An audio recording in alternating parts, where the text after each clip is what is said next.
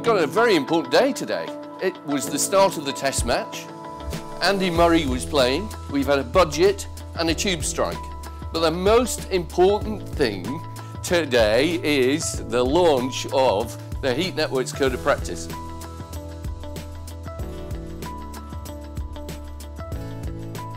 This is not a guide.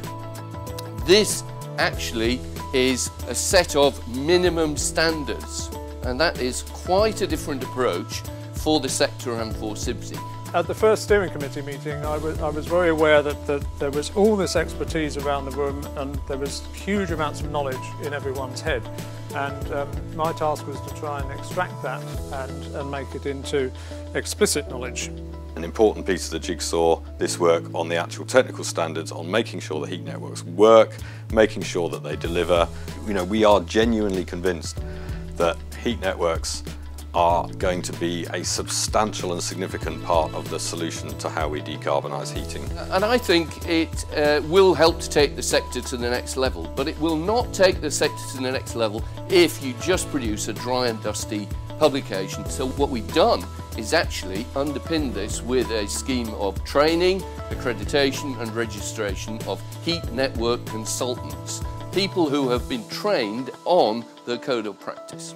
In 2050, Pimlico District Heating Undertaking is going to be 100 years old, and it's the time when our carbon budgets culminate.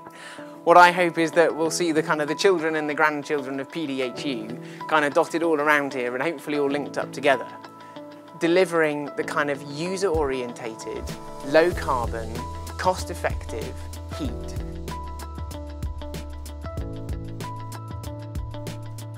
Did you all have a good site visit to see Pimlico District Heating Unit? Who went to the site visit? You know that we were built in 1950. It was the UK's first district heating scheme. And it was all down to Sidney Donkin, and he'd had a lifetime in power generation.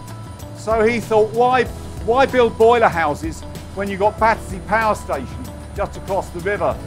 Today we supply 3,300 homes, 3 schools, 50 commercial premises, 51 gigawatt hours of heat a year.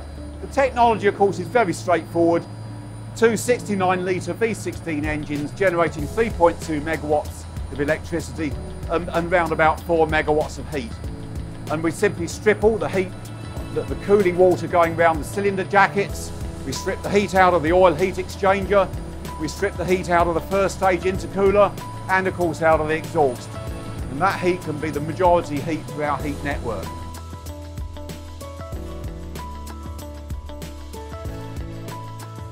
We've seen some really great heat networks that are performing very well, but unfortunately anecdotal evidence is showing that some heat networks are not performing as they should at the moment, particularly at the smaller end.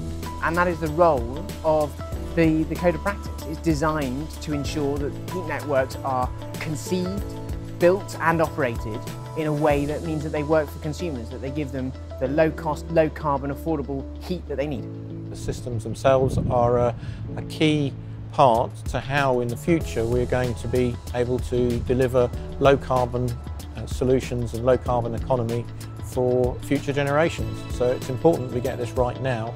It's important that we get the messages out on how to do these things properly. Follow the heat network code of practice and we can actually overcome those problems. Heat networks are actually a great way of supplying heat in energy dense areas like cities.